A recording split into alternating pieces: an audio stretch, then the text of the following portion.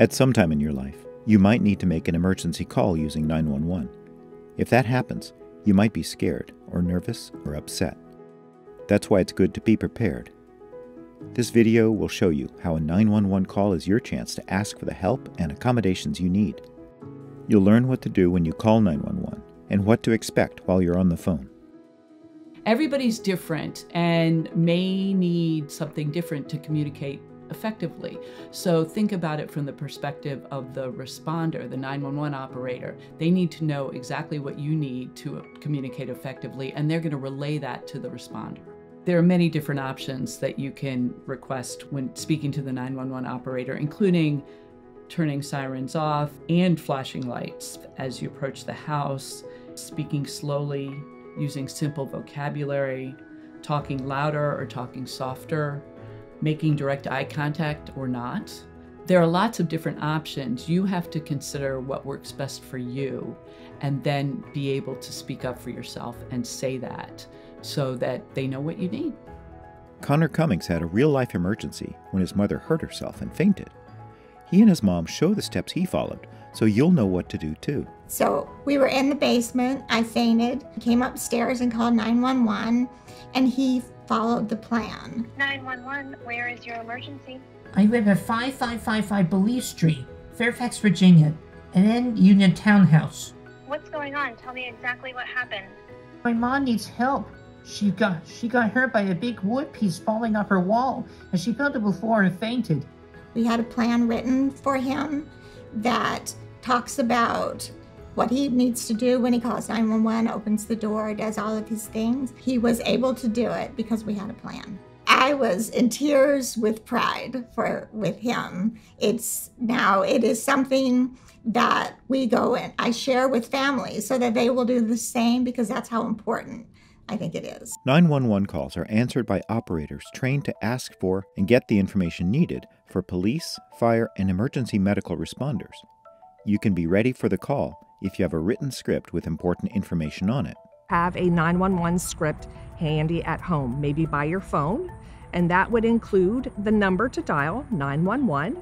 It would also, most importantly, include your address, your phone number, a little bit about yourself, to include maybe your disability, and maybe some information about your household members. If someone has a history of chest pains or heart problems, it's always helpful to have that information too. There are a few things to keep in mind if you have to call 911. When Connor called, he called from a landline phone. He had his 911 script near the phone so he could read it. He gave his address right away. He talked calmly, even though he felt nervous. He stayed on the line and answered questions from the 911 operator. Here's more from Michelle Anderson. Please use the phone that you're most comfortable with, if that's your house phone or your cell phone. Keep in mind that when you're calling from your house phone, we have a better address. We always suggest and recommend that you call 911, but if you're unable to, you can always text to us. We do not get images or photos at this time, but our call takers are set up to take your text call also. In the 911 center and the call center, we handle each call with the utmost care. We ask a lot of questions because we're gathering as much information as we can.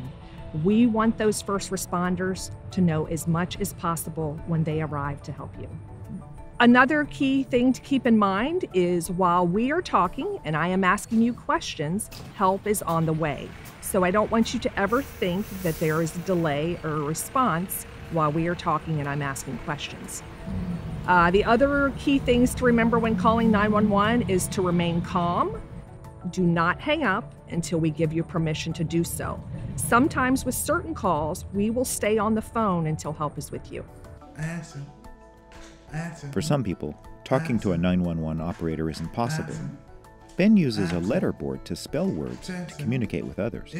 When you call and maybe you're not able to talk clearly, we're going to continue to stay on the phone and probably ask you the same questions, maybe several times, seeing if we can pick up a little bit more. We can also, and have in the past, asked yes/no questions to solicit some type of a response, or even using the keypad to ask a question and you can press a key for yes. If we believe you're in crisis or that there is an emergency, or maybe we can't get the full information, we're going to start somebody out to your house to check on you. Emergencies can happen anywhere.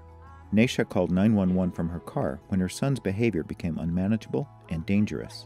And part of the challenge was in that type of situation, I didn't necessarily, I felt flustered and it was hard to, even as a parent, be able to communicate effectively when you're struggling with your own sense of emotion. Everyone who calls is as nervous or is nervous in some fashion. Maybe it's their first time calling, maybe what they're seeing and experiencing is scary. So we'll give you prompts to take a deep breath, maybe slow down what you're saying, but everybody gets nervous and we're trained to work with that.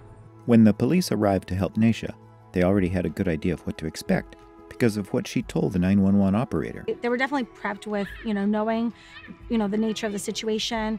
I also had asked for CIT certified, crisis intervention team certified professionals, just to make sure that they were well equipped, to be able to handle that type of situation. So I did ask for that in advance. Naisha's call was one in a broad range of calls 911 operators receive every day. We deal with all types of people that call. We deal with young children, with elderly people who are maybe confused.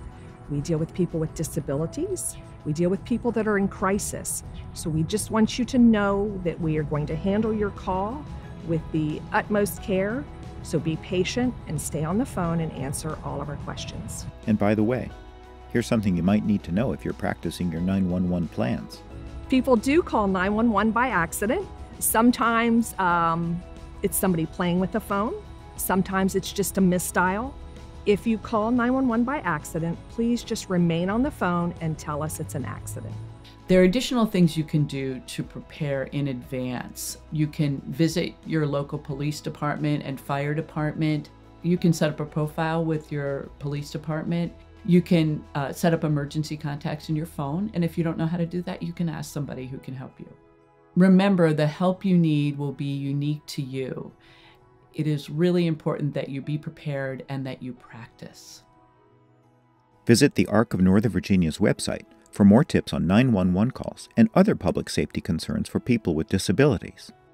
Get fact sheets, disability identification cards, and more videos like this one. The Mid-Atlantic ADA Center's website has information, guidance, and training on the Americans with Disabilities Act.